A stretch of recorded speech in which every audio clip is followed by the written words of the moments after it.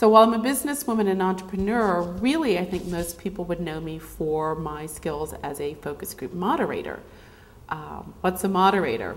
A moderator is a jack of all trades in many respects, but a very well-skilled one. Like a ballerina, we make our jobs look really easy, and a lot of people think, hey, that's what I want to do. So basically as a moderator, my job is to engage people in a way where they feel comfortable and relaxed. Using my cheat sheet of questions, cleverly called a discussion guide, my job is to go in and get the goods, get information that's relevant to my clients' goals and objectives, but do it in a way that's more like a conversation.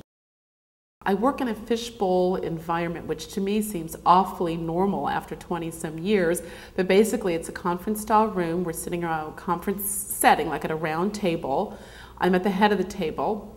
And the room is loaded with all kinds of interesting technology. In the ceilings, we have embedded microphones because we always audio record the sessions. Behind me is a one-way observation mirror. That's always the James Bond element, as I like to refer to it, where my clients can observe the research as it happens, as it unfolds, because there's so much information that comes from actually being physically present and on site to see people not just talk, but you're looking at their body language, you're looking at their facial expressions. All of these nonverbal cues really inform not just the research process, but the learning process as well. Oftentimes, though I might ask somebody a question, I already know they don't like something based on their facial expression, or maybe the thunderous eyeball roll, or there's something about them where I know they're not feeling it, but I ask the question nonetheless because that's what a good researcher does.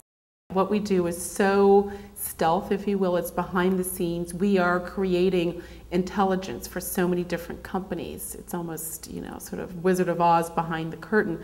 But I want young girls to know that this is a fascinating career path. It's a very top-heavy industry where you struggle making ends meet in the beginning, but if you're patient and build your skill in your toolbox, whether you choose to become a moderator or quantitative research professional, we call them the quant jocks, it's a great lucrative career that's very exciting. You're part of major decisions that are being made on a very large scale. And it's an endless source of fascination if you have a curious mind, but it's something that is a quiet as kept career path. And I just want people to know there's an option out there. If you're curious, you want to find out how decisions are made and how to affect decision making and represent groups of people that may not otherwise have a voice, this is the career for you.